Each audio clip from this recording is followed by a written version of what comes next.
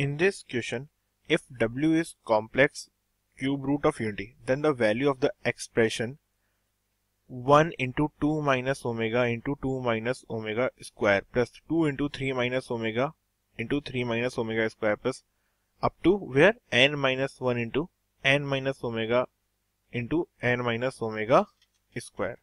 तो सी, अगर इस एक्सप्रेशन का मैं जनरल टर्म tn लिखूं तो tn क्या हो जाएगा, सी लास्ट टर्म क्या है हमारी n minus one n minus omega square, तो ये वैल्यू क्या जाएगी, it is equal to tn is equal to n minus one into n minus omega into n minus omega square. ठीक है, यही लिखा हुआ है।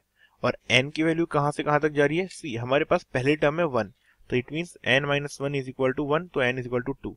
बट जब मैं n को 1 पुट करूंगा तो टर्म 0 हो जाएगी, तो इसलिए मैं n इज इक्वल टू 1 भी ऐड कर सकता हूं, तो वो कोई इंपैक्ट नहीं पड़ेगा। तो यहाँ से चालू करता हूं मैं n is equal to 1 to n। अब इसे सिंप्लीफाई भी कर लेता हूँ थोड़ा सा, तो सिंप्लीफाई करूंगा तो समेशन तो है ही हमारे पास में, समेशन को अभी मैं थोड़ी सी देर के लिए इग्नोर करता हूँ। तो n is equal to 1 to n, अब ये होगा n माइनस वन ऐसे मल्टीप्लाई हो गया। अब n माइनस ओमेगा को n माइनस ओमेगा स्क्वायर से मल्टीप्लाई करता हूँ, तो लेट्स सी क्या आता है, सी तो n into n is n square minus omega into n, minus omega square into n is minus omega square and minus omega into minus omega square is plus omega cube. तो इसको और simplify करेंगे तो tn की value क्या जाएगी, tn is equal to summation n is equal to 1 to n minus one, और value क्या जाएगी, सी यहाँ से अगर मैं माइनस कॉमन ले लूंगा तो क्या जाएगा, माइनस n कॉमन ले लूंगा तो जाएगा omega plus omega square which is equal to minus one. तो ये सिंप्लीफाई होकर के टर्म हो जाएगी n square minus n into omega plus omega square plus omega cube को मैं क्या लिख सकता हूँ 1, क्योंकि क्यूब रूट ऑफ यूनिटी है।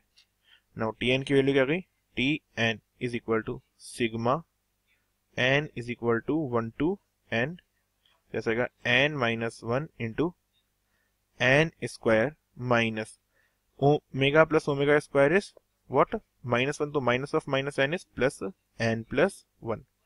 अगर मैं ध्यान से लिखूं तो क्या लिखा हुआ है, ये लिखा हुआ है अगर ये a cube minus B cube क्या होता है, a cube minus B cube होता है, it is equal to a minus B into A square plus A B plus B square.